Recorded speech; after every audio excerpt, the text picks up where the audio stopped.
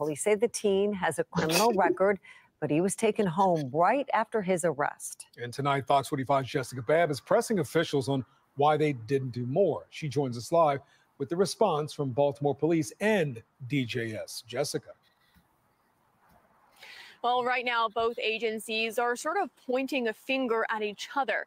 BPD says DJS made them take the teen home, but DJS says they don't have oversight of the booking process. But one Maryland lawmaker says this is an example of why more needs to be done to address juvenile crime.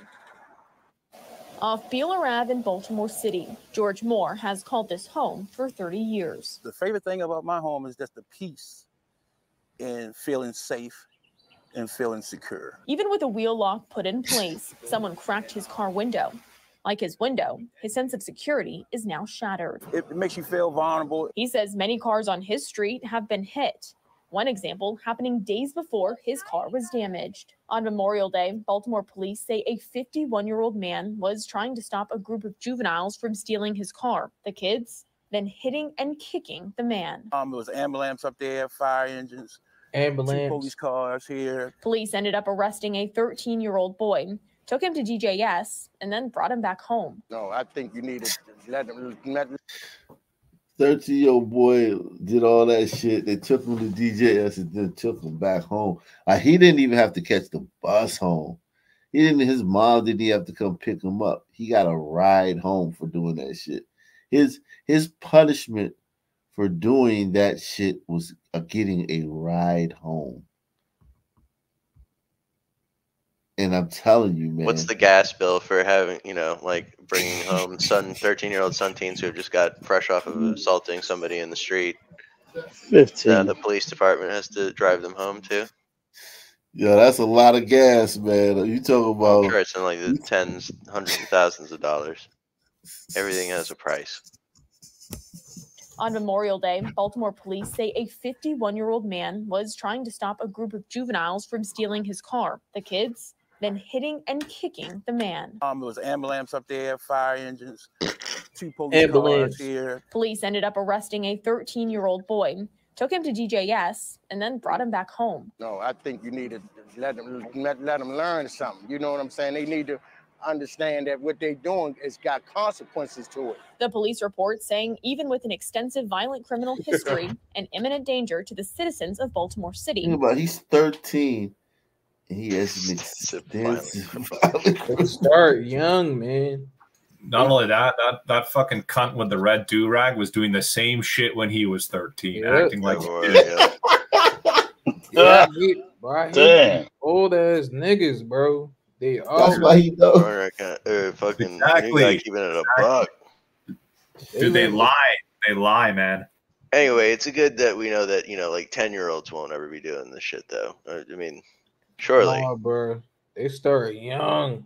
Yeah, young, and it's like the amount of arrest, man, will blow is mind-boggling. Like, yeah, They treat our kids like adults for no reason, bro.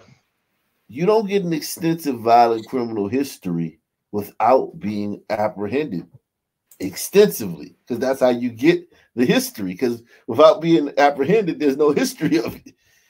Yeah. So this kid started at 10. Yeah, maybe so. He started getting caught by like police at 10. The police report saying even with an extensive violent criminal history and imminent danger to the citizens of Baltimore City, DJS advised the crime didn't exceed the threshold to be held. It continues to say BPD was required to transport the teen to his mother's custody without any stipulations of house arrest. Wow. This is a we gotta hear about a prison pipeline. The pipeline is sending them back home to Mammy. Think about this. Don't miss the point. They're still ending up in prison in droves. Think about it. They're getting treated like this on the regular. And even with this, there's still too many of them allegedly in prison. Without this, you would have to take Montana and turn it into a penal colony. Not a bad idea. Wyoming, perhaps. And Wyoming. Because they're populating the prisons in record numbers with this. So he's going to have to finally like kill somebody before he goes to prison. And then he's only going to go maybe for a few years because he's a juvenile. And then as an adult, he's going to get a fresh start with his criminal record and end up in prison.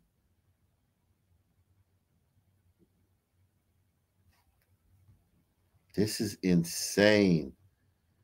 Everything you gliders do to try to help us out, if this stuff didn't exist, yo, I mean, my God. You talk about like, yo, it would like literally seeing a Sunman on the street would be like seeing fucking Bigfoot. If it wasn't for this shit, though. Saying even with an extensive violent criminal history and imminent danger to the citizens of Baltimore City, DJS advised the crime didn't exceed the threshold to be held. It continues to say BPD was required to transport the teen to his mother's custody without any stipulations of house arrest. It's a thing of law. They do things, and before you know it, go back out and do it again. But a spokesperson for DJS says when it comes to the city, Baltimore police manages the youth booking process and says they don't have oversight of juvenile booking in Baltimore. I mean, there's no reason why he should be out. Under Maryland state law, a child can be detained if it's believed that they are a danger to themselves or the public. And while it's not clear why this teen wasn't, the lack of action between agencies has some lawmakers, like Delegate Chris Tomlinson, feeling frustrated. Yeah, there's a lot of concerns from legislators, both Republican and Democrat, that things are not quite right in DJS. Even with the new juvenile justice laws passing in the state. If we get down there in 2025 and DJS is still not really made any changes, I think there could be some force changed on the legislative levels. Tomlinson says there's still more work that needs to be done. Something got to be changed. Something got to be done. And we did ask BPD numerous questions and are still waiting for their responses. A spokesperson from DJS says while they can't comment on specific cases, when concerns are brought to their attention, they take them seriously and make changes if appropriate. Man, these niggas are bullshit, bro. When they say some gotta be changed, some gotta be done, then when something change, then these niggas just gonna complain, man. Fuck them. Yeah, but the way they're talking about it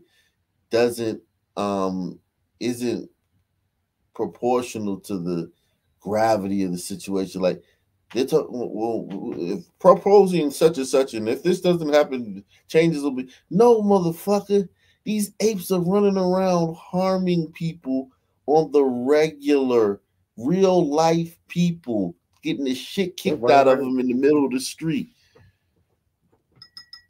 George Floyd can't even go down and fucking get cigarettes without getting his ass beat by a 13-year-old. Yeah, and you're talking about, I mean, if in a couple years, things aren't right, we're gonna have to force them. What? That white dude, that big head white dude, listen to what he says. On the legislative levels. Tomlinson said some force changed on the legislative levels. Tomlinson says there's still more work that needs to be done. Something got to be changed. Something got to be done. Let me show you what this white. Right in DJS. Even with the new juvenile justice laws passing in the state. If we get down there in 2025 and DJS is still not really made any changes, I think there could be some force changed on the legislative levels. Tomlinson said, if we get down there in 2025 and things that could be. Yeah, go ahead. Who's this? Here, it's Joe Hook, the Canadian guy, the Canadian drunk guy. Okay, go ahead. Go ahead. Oh, you can hear me? Go ahead, man. Yeah, you got it. Oh, okay, okay.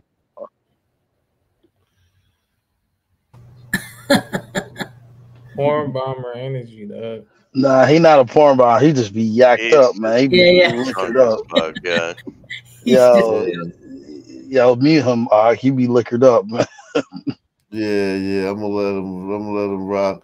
I'm going to DC in the morning, man. Tomorrow's show, I guess, will be from DC. May not be able to show videos. Maybe I have to read articles. Maybe I have to read articles because the Wi-Fi will be jacked up. But either way, man, if we got to do a panel, whatever. Hey, Ak. Yeah, man. What's up, man? I just want to say this. See, earlier when you showed the video, he's looking down. He's like trying to hide his laugh because he knows he's gonna get flack from the real ones, right? That he stole the verbiage from Ak, the some man. He knows. That's why I told you he's trolling. Yeah, I told you he was trolling, man. He keeps saying Candy Man. He said he looks in the mirror saying Candy Man. That's all he doing, man. Well, yeah, salute to him, man. I'm flattered, man. Just make sure you fucking give a nigga some props for using this slang, man. Salute to CT, man. Yeah, man. Salute to him, man. Same black time. Same black channel. Out of here. Peace out.